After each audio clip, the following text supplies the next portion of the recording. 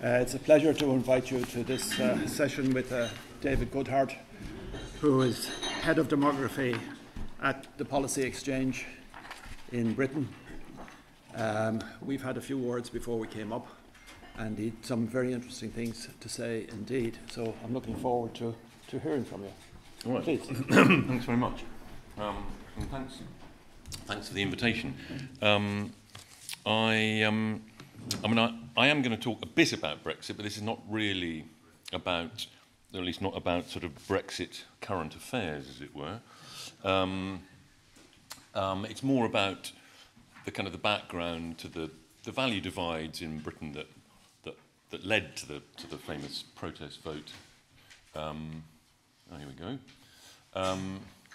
So I'll just kind of run through some of the basic thesis in the book I wrote in 2017 called The Road to Somewhere, which was trying to explain and understand what had happened in my country. I will then kind of move on to some of the current flux in both in British party politics and indeed on the Brexit front.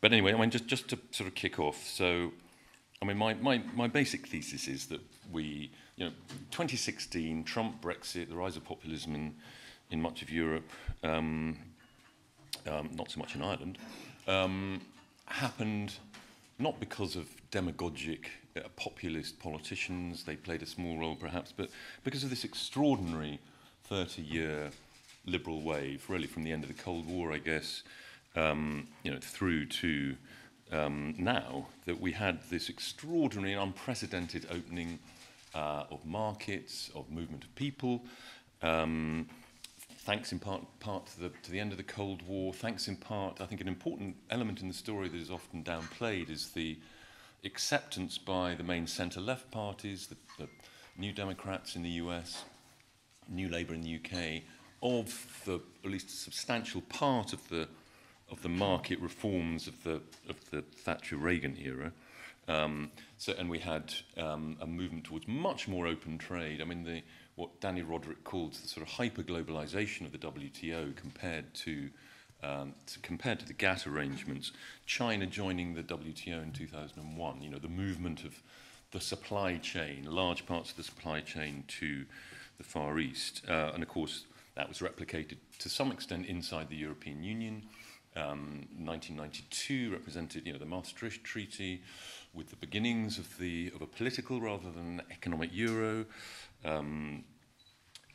The introduction of the idea of EU citizenship, which was later to have such an impact, I think, in the form that free movement took after 2004.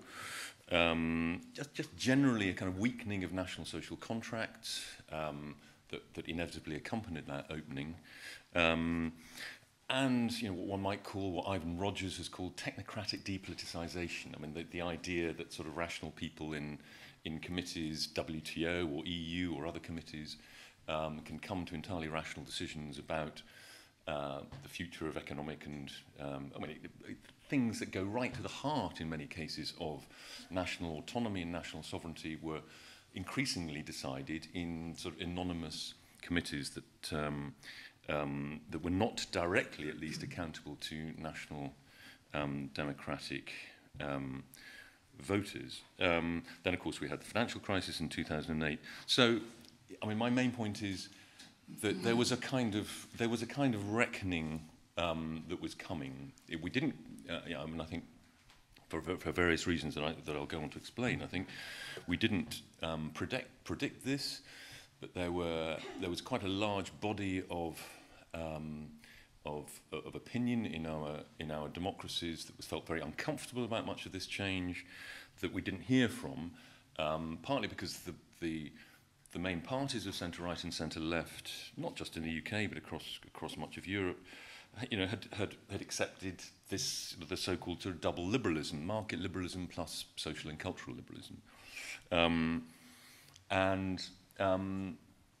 what was happening, I think, is that sort of below the surface there was a certain inarticulate hostility to what was happening, like I say, it wasn't really expressed politically until suddenly, well, I mean, that's not true. I mean, it had been, I mean, it much of, you know, we go back to, it was 2001 or 2, was it, when Jean-Marie Le Pen in France, you know, got into the final round of the presidential election. So, I mean, and we had the kind of sudden implosion of the model multicultural state, the Netherlands, I think in the same year.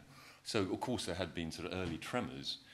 But what was really happening, I think, was that under the surface, political concerns were switching from the standard socio-economic concerns of the post-war era, a politics based around social class, arguments about the rightful place of markets and states, levels of public spending, levels of redistribution, and so on. This was the sort of main stuff of politics. There we go. And this was shifting below the surface. It was shifting to a much more, as I say, socio-cultural, value-based form of political identity. So, you know, the switch from socio-economic to socio-cultural meant a switch to a much greater concern with identities, with national identities, with borders, with immigration issues, etc. And obviously, there's these two forms of politics sort of coexist and overlap. But the way I expressed it in my book was to look at, I talked about the people who see the world from anywhere, an increasingly significant minority in our societies, people who are overwhelmingly highly educated. In the case of the UK, I think to a slightly lesser extent in Ireland, and actually to a considerably lesser extent in continental Europe, and indeed even in America, there is a very strong connection between being educated and being mobile in the UK because of residential universities. I mean, even now, we have many more working class and ethnic minority students going into higher education, and that has reduced the proportion somewhat of the residential experience in higher education, but it's still something like 75% of undergraduates in the UK leave home and invariably never go back to home, at least to live permanently in wherever they've come from. It creates a much kind of more sort of deracinated, but I'm not just talking about elites here, I'm talking about sort of big professional class who socialise amongst themselves, who tend, I mean, when I first wrote my book and I was doing sort of book tour, I would often talk to audiences of obviously mainly anywhere highly educated people, and I would say, how many of you are graduates, and almost everybody would put their hand up. And I'd say, how many of you have close friends who are non-graduates? And very few people would put their hands up. That is actually much less true, even in the United States and much of continental Europe. You can be a liberal-minded graduate and still have a friend who's a plumber or an electrician. That's relatively rare recently, in any case, in the UK. So because of higher education partly. So the anywheres, the people who see the world from anywhere tend to be educated, mobile, tend to be secular, tend to value all the things you'd expect people who live that life to value: autonomy, openness. They can ride the social fluidity of modern societies relatively comfortably. About 20-25% I put in that category. There is then a larger but much less politically influential group called the somewheres, tend to be much less well educated, tend to be much more rooted, value security, familiarity, tradition more, they. I think the two key differences between the two key political differences in a way between anywheres and somewheres is attitudes to social change. Like I say, anywheres tend to be comfortable with it, somewheres much less so, and also attitudes to group attachment. Something that anywheres tend to have quite weak group attachments because of their mobility, whereas somewheres often their identities are bound up in place and group.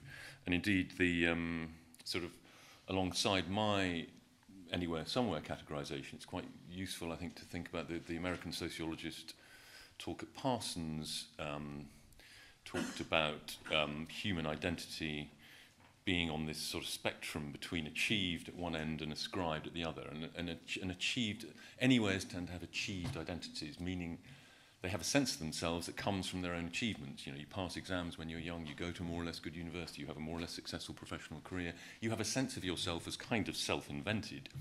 And that gives you an identity that is sort of inherently portable, sort of porous and portable. You can fit in almost anywhere. You know, you're quite happy living in a sort of edgy inner city area surrounded by ethnic minorities, say, because you have a sense of yourself that is not particularly related to place or group. Whereas if you're somewhere, you're at the tend to be at the ascribed end, and your sense of yourself comes much more from your group and place. You know, you're a working class Geordie, you're a Scottish farmer, you're a Cornish housewife. I don't know. Your sense of yourself comes from those things, and that means if your group or your place changes for whatever reasons, social change, high levels of immigration, whatever, your identity is much more susceptible to being discomforted by that. Now, these differences,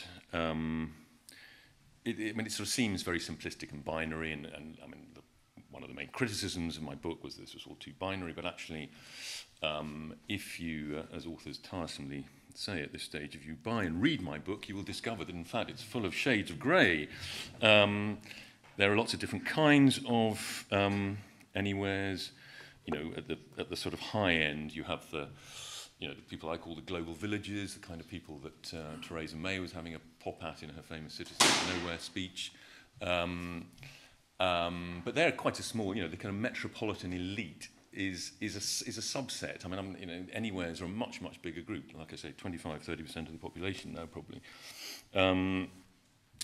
And similarly, with somewheres, there are lots of different kinds of somewheres. At the bottom end, there's probably 5-7%, depending on the context, of people who are genuinely authoritarian and xenophobic. But most somewheres I wouldn't put in that box. But the important thing I want to emphasise here is also I've invented these labels, but I haven't invented the value groups. They really are there in the data, as the academics like to say. I mean, I spent a lot of time with my nose in the British Social Attitude Survey, this wonderful source that began in the early 80s, and basically they've asked the same question across a whole host of political and cultural and social factors over the last, whatever it is, sort of 40 years or so. And if you kind of interrogate the British Social Attitude Surveys, this, I would suggest, is roughly what you would come up with. It's roughly what I came up with anyway. One could argue a little bit about the proportions I've attributed to different groups. But so I haven't invented, the value groups really are there. And of course, both of these sort of big, sort of fuzzy worldviews are also completely legitimate, at least in their mainstream form. And therein, in a way, lies the problem that that we have this value divide, and it manifested itself very much in the Brexit vote, obviously. I mean, my next book is kind of on this subject. I mean, I'm sort of delving deeper into the problem of meritocracy, in a sense, the kind of way in which we kind of value people. And I'm one of the arguments I want to make is that one form of human aptitude, cognitive ability, has become far too much the gold standard of human esteem. And we've seen, it's part of, you might say it's part of liberal modernity and the rise of the individual as against the group that, but many institutions that used to give you unconditional recognition, family, God, religion, organized religion, nation, you are unconditionally recognized by these institutions, and they have all weakened and will continue to weaken, leaving some people feeling more psychologically naked. So I think we've seen the rise of a kind of cognitive class. Obviously, they've always been there to some extent, but they've become much more self-confident. much more powerful. They have shaped the institutions of modern society. You know, just look at the list. I mean, you know, it's the knowledge economy. We call it the knowledge economy. I mean, it's there in the title. It obviously works in the interests of people who are highly educated more than others. You've seen the draining away of status from lots of non-graduate employment. You've seen the huge, as I've touched on already, huge expansion of higher education in Ireland, Britain, everywhere pretty much. And certainly in the UK, not perhaps so much here, the sort of historic neglect of technical and vocational qualifications and so on. The massive economic openness I talked about earlier, mass immigration, you know, the kind of double whammy effect. You know, if you worked in a factory in the Midlands or the north of England, your factory closes, you sort of accept that. You know that you live in a more interconnected global economy. You realise that your part of your own increases in your income depends on that. So your factory closes and goes to China or Vietnam or whatever. But then when a whole workforce is imported to compete with you, you know, in the new service jobs you're then doing, you're sort of thinking, well, hang on a sec, you know, what about kind of national citizenship? You know, is there not such a thing as fellow citizen favoritism? And it turns out that there isn't when it comes to, I don't know, you know, welfare, the housing, social housing list, and so on. We've had the whole kind of, you know, motherhood and apple pie stress on meritocracy, which leaves a lot of people feeling very resentful. I think, you know, the idea that, you know, people like Nick Clegg, you know, go around, you know, basically saying, we've got to save you working class people from your horrible little lives, and you've got to become like us and go to Russell Group universities. I mean, Justine Greening, who was our education secretary, made this extraordinary speech at the Social Mobility Commission a couple of years ago, in which she comes from Rotherham. She basically said, you know, when I was growing up in Rotherham, I used to dream of owning my own house, having a well-paid job, having a stimulating and challenging career, and I knew I couldn't have those things in Rotherham. I mean, many of you will know Rotherham, and this is not a one-horse town. It's a town of about 120,000 people. It's seen better days. The steel mills have closed. It's half an hour commute from Sheffield. I mean, there are 1.5 million people who live in the, you know, in that South Yorkshire conurbation. The idea you cannot live an achieved life in Rotherham is I mean, well, it's partly true, and that is a bit of a problem. It's partly true, but it shouldn't be true, and it should not be said so insouciantly by a cabinet member. I mean, and obviously there are we have problems of economic geography that you don't have, but then anyway.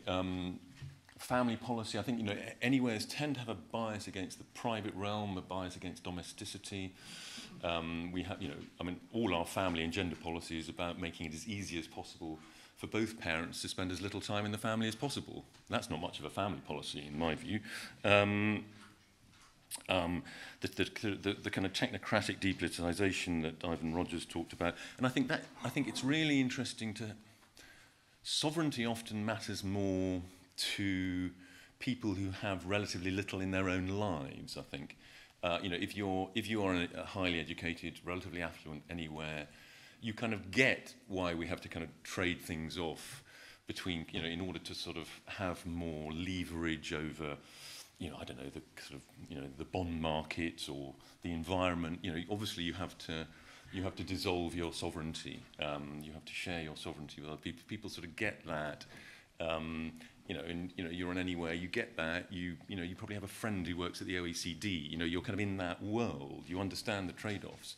If your own life has very little feeling of sovereignty, I think you kind of identify more with the levers of national sovereignty that seem to be disappearing. Anyway, I'm not running over yet, I hope, am I? Not yet. Okay. I mean, so very quickly, I touched on this earlier. I mean, I think most of the people who have been voting for populist parties, most of the people who vote for Brexit are not bad people. I call them decent populists, meaning that they've accepted, most of them, not all of them, but most of them have accepted what I call the great liberalisation of the last 30 or 40 years on race, on gender, on sexuality. You know, just have to think about homosexuality. About 60-65% of people in Britain as recently as the late 80s, thought that homosexuality was wrong, and now, 70-75% of people that support gay marriage. I mean, you've seen, that doesn't mean to say that they're liberals. I mean, I think what they tend to be is kind of David Owenite hard centrists. They tend to, the American political scientist Daniel Bell, End of Ideology, Cultural Contradictions of Capitalism, he's dead now, but he was interviewed by a journalist, I think, in the 1980s, and he talked about how he was asked for his political credo, basically. He said, I'm a kind of market-friendly, I'm translating slightly, I'm a market-friendly social democrat in economics, I'm a liberal in politics, and I'm somewhat conservative in social and cultural matters. I think that's the kind of hidden majority in our societies. For all sorts of historical and contingent reasons, we've not seen the party system create a party that captures that sort of triad. Partly because the left went off in a quite a sort of libertarian, culturally libertarian direction in the sort of 60s and 70s, and never really returned. The right obviously became very free market in the 80s. I think actually probably the closest in my adult lifetime, the closest we've got to that kind of Bell hidden majority was the Tory manifesto at the last election in the UK, which was by Tory standards very left of centre, somewhat culturally conservative. I mean, obviously kind of emphasising nation state, restricting immigration through honouring the Brexit vote and so on. But anyway, how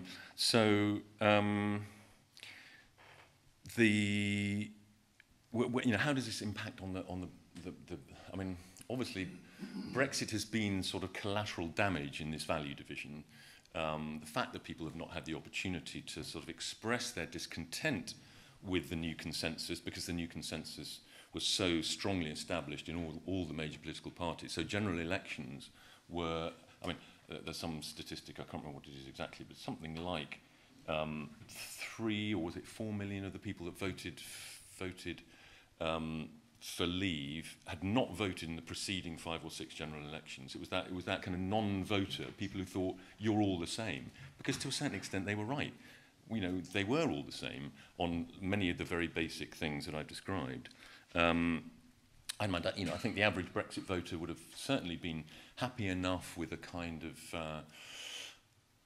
one of the great opportunities that I think was missed, and actually David Owen, coincidentally, was one of the few British politicians, I think, to argue strongly for this, was that the idea of a more sort of two-tier evolution of the European Union.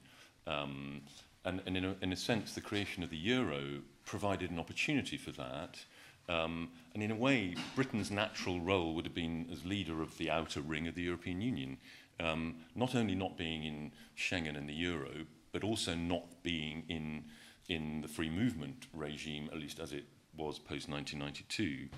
That would obviously have kind of solved the problem in some ways. But I think we kind of lacked the kind of statecraft in some ways. I think probably after the Second World War generation died out or left politics, people didn't sort of think in sort of strategic terms so much. But also there was a sort of coincidental fact that when this was happening, I mean, when it was clear that the euro was going to be political and not economic, it was going to include the countries that probably shouldn't have, I mean, with all due respect to Ireland, possibly including you, countries that shouldn't really have been in a kind of hard euro. When it was clear that it was going to be political and not economic, that was the time when we should have been saying, right, let's go for a proper two-tier European Union. But it was, of course, that was just the time in the run-up to 1997, Tony Blair, it was our sort of second go at a kind of neo-federalism after the Ted Heath era. Anyway, hurry. Okay, bit of Brexit. This is not May 1940. This is not the winter of discontent. This is not even 2008. We are going to leave the European Union. We are not going to destroy all our relationships. We are going to remain as close as possible economically. And I do think, the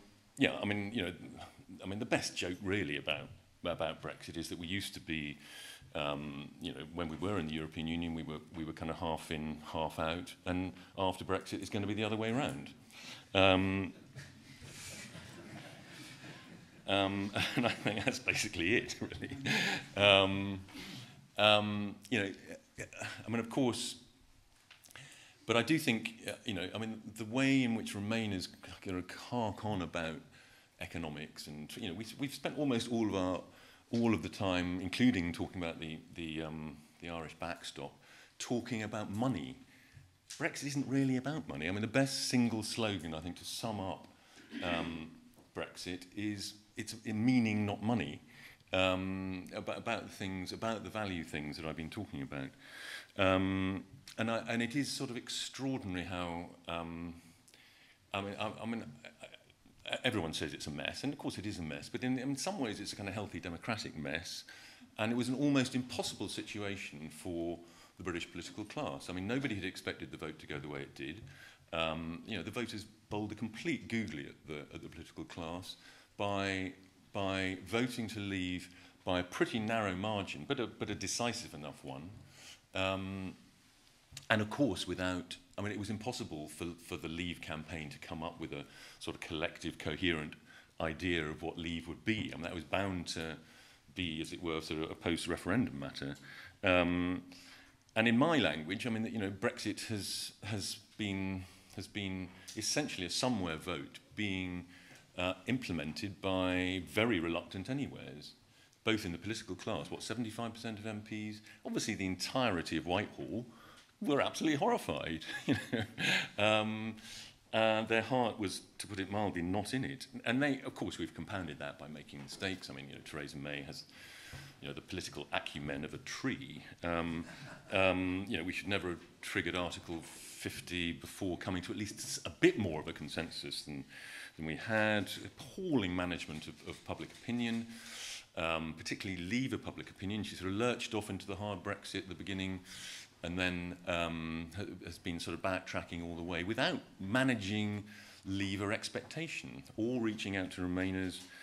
Allowed the EU to set the agenda. I mean, they were always going to set the agenda, but you know, the whole sequencing thing, and then just the political failure to sell what is a potentially really attractive deal. I think her deal is potentially really attractive. It kind of takes us back to 1973 in a way, which is, I think, where a lot of moderate Leavers and moderate Remainers will be happy to be. You know, remaining as close as possible economically, but regaining sovereignty in important areas, and not, you know, not being part of the kind of integrationist train. I do think we will get a deal. I think the DUP are desperately looking for a way out. But well, perhaps we can talk about what that might look like. And we are obviously in this sort of multi-dimensional game of chess, which is mainly about everybody being able to save face. I do think, sort of almost in parenthesis, I think some of the writing, both in the UK and in Ireland, I'm thinking particularly of Fintan O'Toole, this notion that we're all sort of desperate to recreate the empire. I mean, it's absolutely puerile. There is no yearning for empire in Britain, I can absolutely assure you. Indeed, actually reading all that stuff made me go back and read some of the stuff. What is remarkable is actually how little anti-decolonisation spirit and movement there was in Britain in the sort of 50s and 60s. There were a few crazies in the Monday Club and a few people who represented, you know, white settlers in southern Africa. But if you compare it to France, Portugal, lots of other countries, lots of other European countries that had extensive land empires, had their politics seriously disrupted by anti-decolonisation movements, obviously particularly France. We obviously had no equivalent to the 4 million Pieds Noirs in Algeria. But, you know, think of the dominant politicians in the Tory party in the 1960s, people like Ian MacLeod, Ted Heath, Reginald Maudling. None of them were interested in empire. It's just not, it's a complete myth. Or rather, what is it? It's confusing, I think, a desire for sovereignty, and that may be particularly strong in a country that has had an empire or has been a kind of rule maker rather than a rule taker. I completely concede that point. But I think it's more than that. I think it's that quite a big part, particularly of English identity, is based around political institutions you sort of send a postcard from London, it'll have Big Ben on it. Partly because the English language is obviously not ours. Whereas most continental European countries have an identity that is sort of based on language, on culture, on way of life, on cuisine, or whatever. I mean, our identities, I think, are much more tied up in political institutions, which has made the European Union a much more painful experience for the British in some ways. And yes, you may say that is partly to do with having historically been a kind of rule maker rather than rule taker, but the yearning, if there is a yearning, is for self-government and sovereignty, not to dominate other countries. Quick.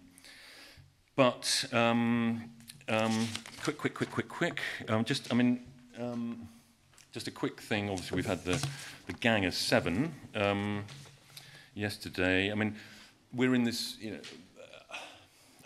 Something that perhaps is making Brexit even harder is the fact that our sort of party structure is sort of in flux, or you might argue actually not in flux enough.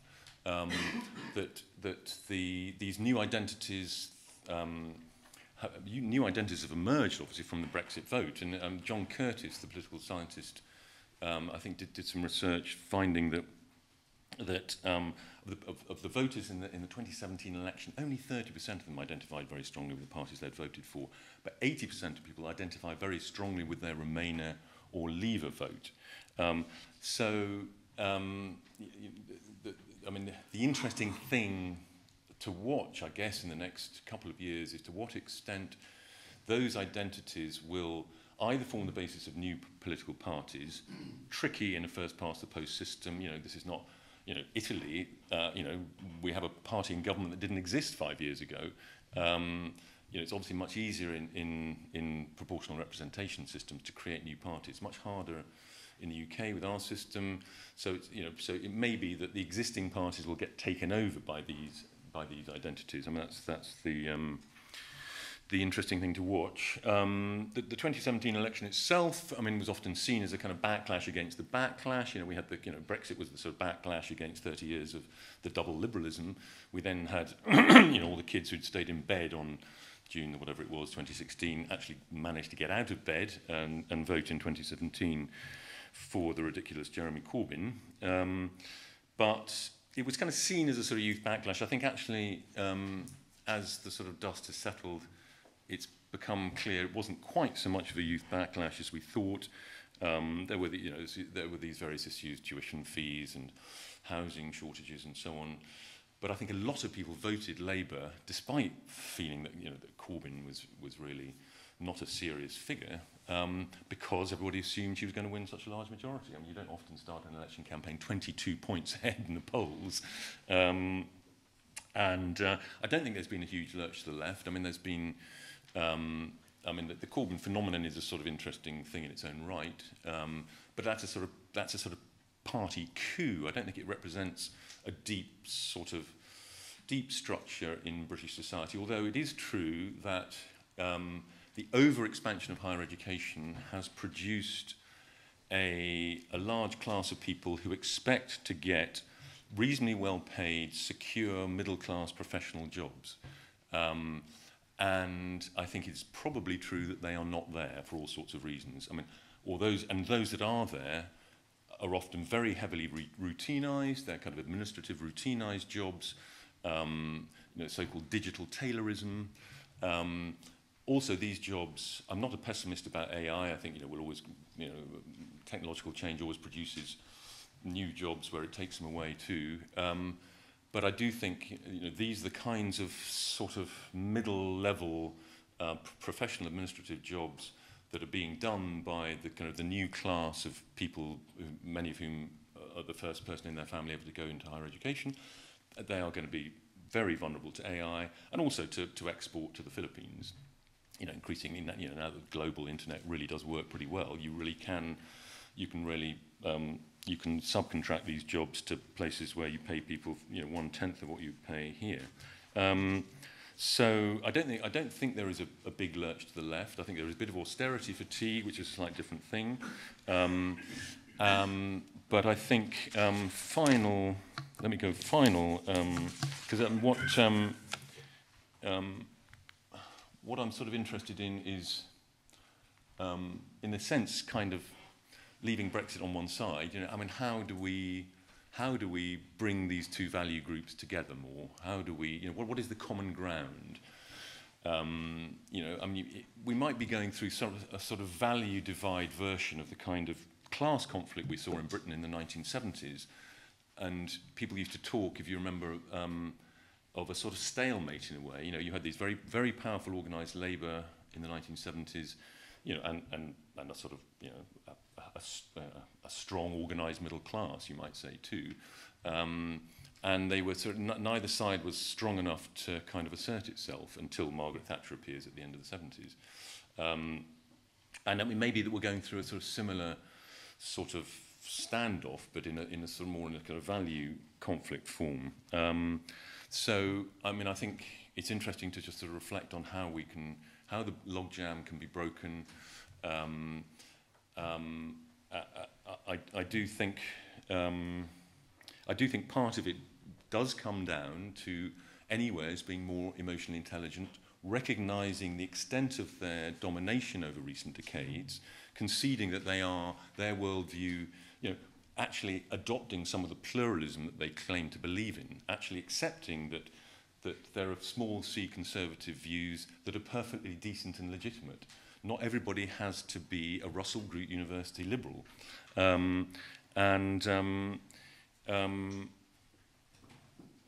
I do think that means trying to sort of shift, like I said in an earlier slide, that too much status has sort of accumulated itself around cognitive functions. We see the world far too, I mean, for example, just a final example perhaps.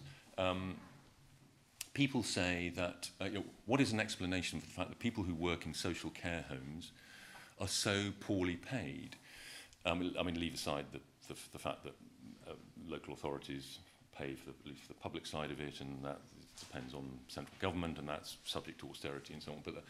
But a Labour economist would say, well, they get low paid because anybody can do that job.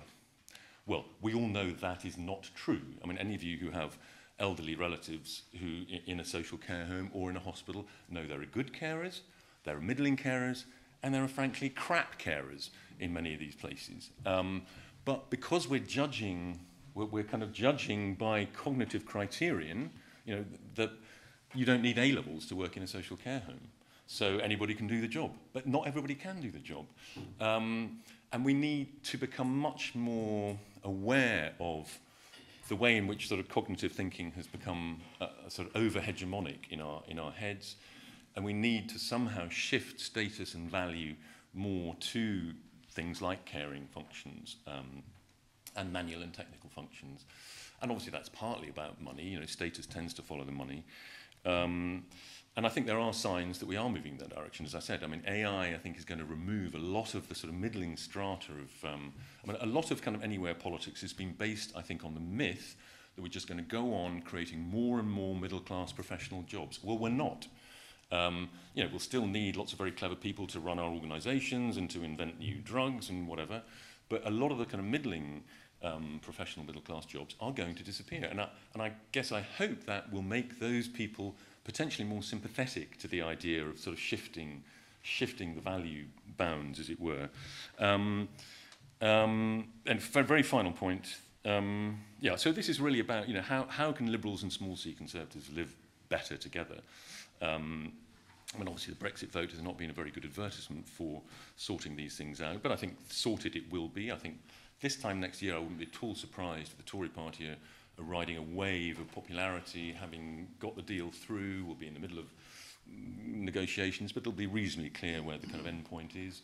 The people don't realise they like the deal as much as they actually do at the moment, partly because she's been so terrible at selling it.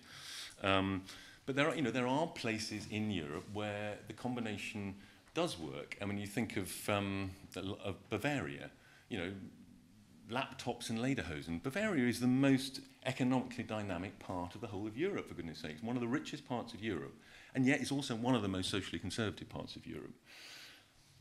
All the kind of shicky-mickeys in Munich who sit around inventing their apps or whatever they do, they think that Bavaria belongs to them, but so do the little farmers outside Munich, in their funny leather trousers, they think it belongs to them too. And it belongs to both of them.